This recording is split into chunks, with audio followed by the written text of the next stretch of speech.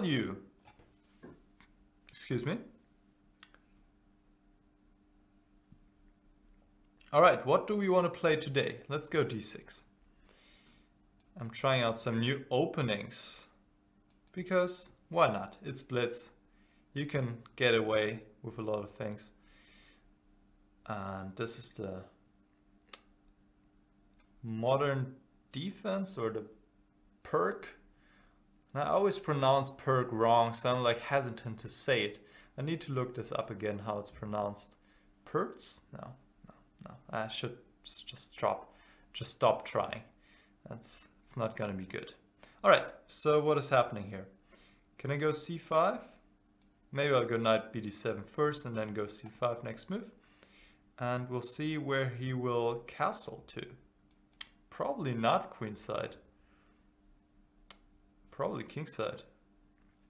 I can't castle right now, unfortunately, but I'm not too sad about it.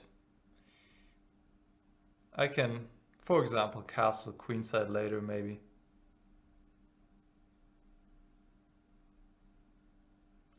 He did castle, okay. Now I go b4, attack his knight, and now could play queen a5. Yeah, kind of like, queen a5.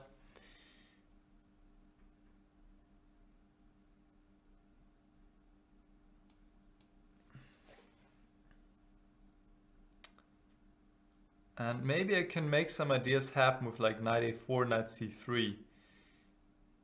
Things of that nature.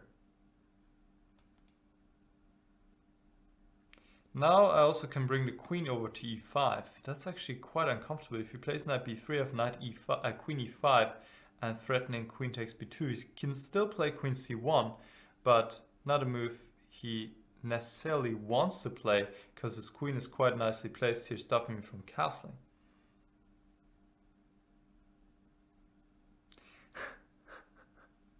Pravin is asking if I saw the game by Pragnanda, one of the world's top talents these days, and Pragnanda and his opponent castled after moving the rook, and they both didn't notice.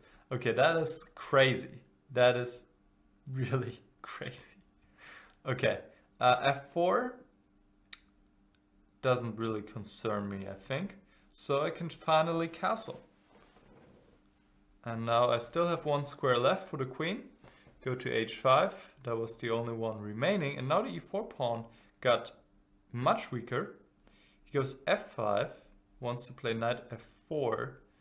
But I think I'll just grab this pawn on e4 and then the pawn on f5 is also hanging. So probably needs to take on g6 first. Go knight f2, but now I can just take on g2, take on d3. I'll take on d3, take on f5, and I'm happy about my 2 extra pawns, I would say.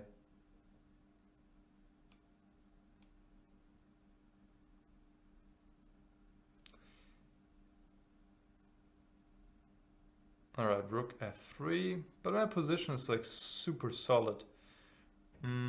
Where do I want to put my queen though?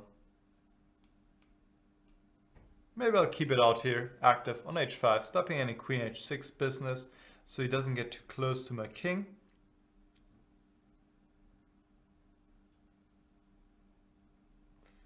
And I just have to watch out for tricks here, because I'm up 2 pawns. So, obviously a position is winning. I just need to make sure I can convert and there are no problems. Like rook takes f6 could be a good idea. Yes, he does that. And bring the knight to f6, and at least having some tricks there maybe, yeah?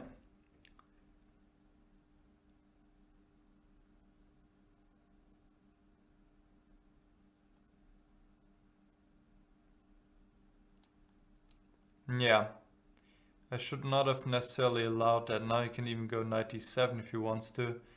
But I actually like to see this knight leaving the board, so now I've defended against knight d7. Okay, He's not threatening anything, so I bring the rook into action. I have an eye on the rook on f1. Now he's threatening something? Doesn't look like it. So I can go rook d4. Queen e5 might be a threat. So maybe I'll just go f6.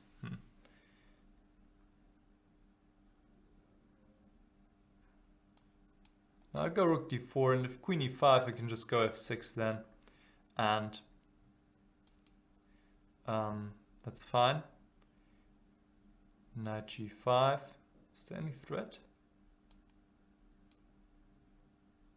I need to play some moves. Oh, that was my queen. That's bad. Whew. Now I really need to play some moves quickly.